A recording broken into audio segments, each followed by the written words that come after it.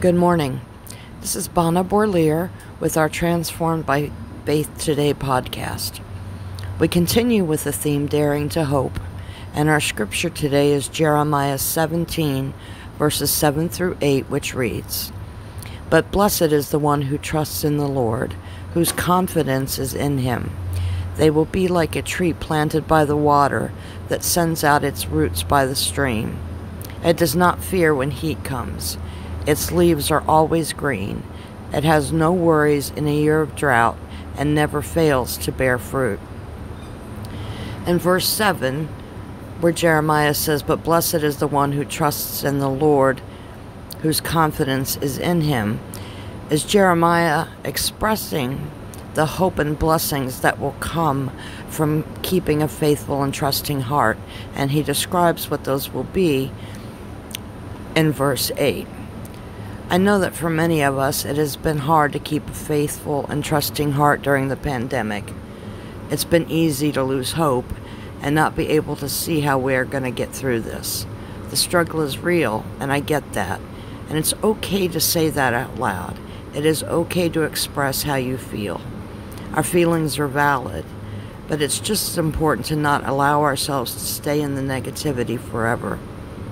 We're in a tough season right now, but it is changing and will continue to do so. We need to cling tight to the Lord and our faith, because He will not forsake us. He did not forsake the people of Judah. He did eventually bring them out of exile. We are just in a season of change. And yes, it's uncomfortable, scary, and frustrating, but the Lord will see us through.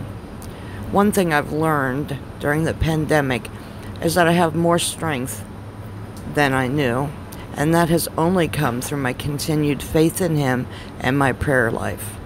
I've had moments of struggle, but I've persevered because of my belief in the Lord and His promises. It's been a pandemic of challenges.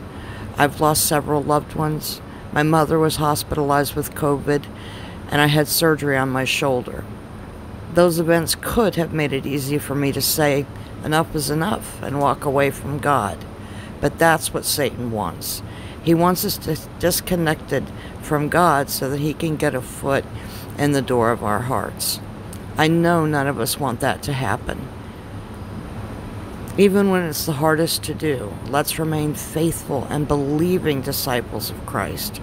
Let's stand with our feet firmly planted on the ground, knowing and believing that our roots are growing towards the source of the living water. Let us know that no amount of heat will harm us, and that we will continue to thrive and grow because of Him. If today is a day of struggle for you, try taking a minute to go outside and stand in the grass barefooted, imagining your roots growing into the ground. Stand there for a moment and just breathe, allowing God to fill you up with whatever it is that you need today. Will you pray with me? Dear Heavenly Father, I thank you for this day. I thank you for your love and grace. In this season of change, help us to stay true to you, Lord. Remind us that you will not forsake us and that you are not blind to our pain. Dear God, hold us close to you, renewing our body and spirit. I ask that you please bless all who hear this message. Please keep us healthy and safe. In your holy and glorious name I pray. Amen.